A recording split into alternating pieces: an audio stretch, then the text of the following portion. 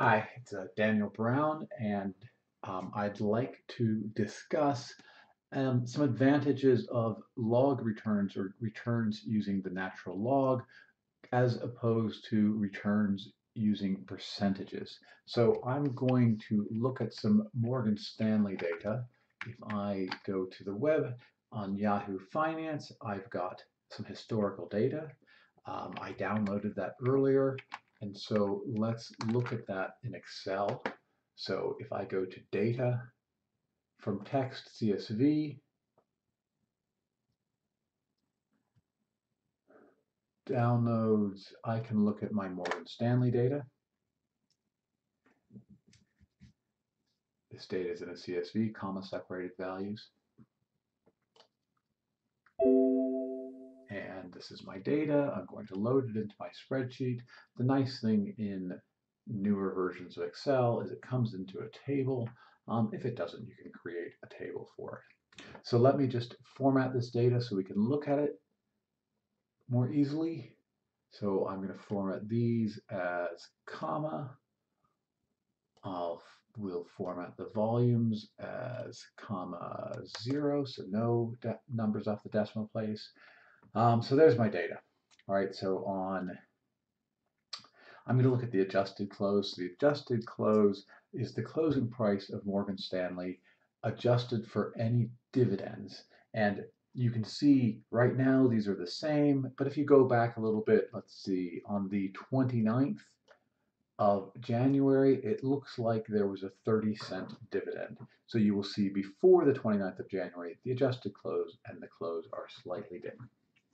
Okay, so I want to calculate the percent return. Percent return, this will be the daily percent return, and the way we calculate that is today's closing price minus yesterday's closing price divided by yesterday's closing price. There isn't one for the first day, so I'm going to delete that.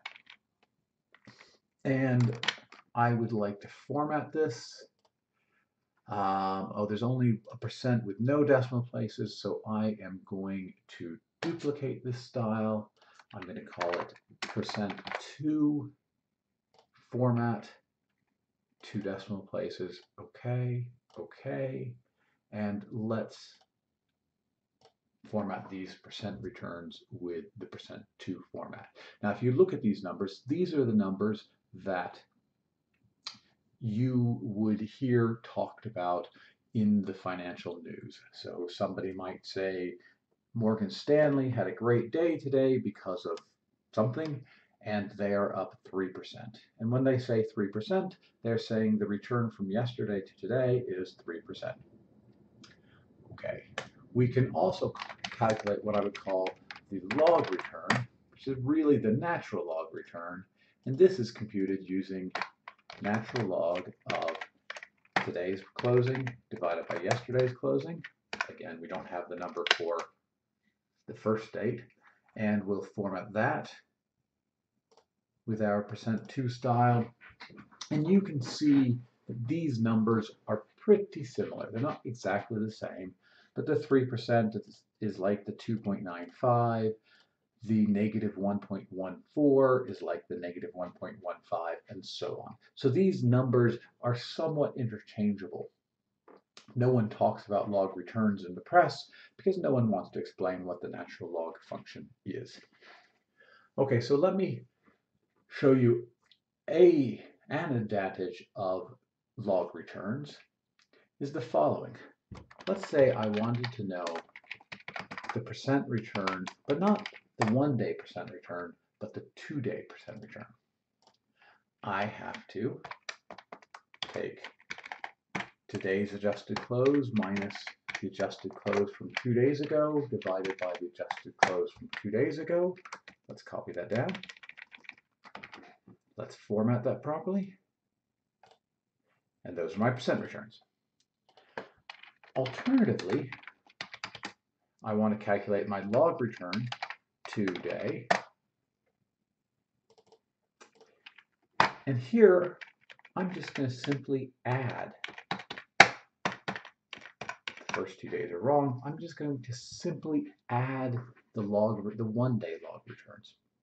And this is a really nice feature. If I want the 1 week log returns, I take the daily log returns and I add them up. Once I've calculated the 1 day log returns, I don't need to do any more calculations. I don't actually need my original data anymore. I can just add and subtract.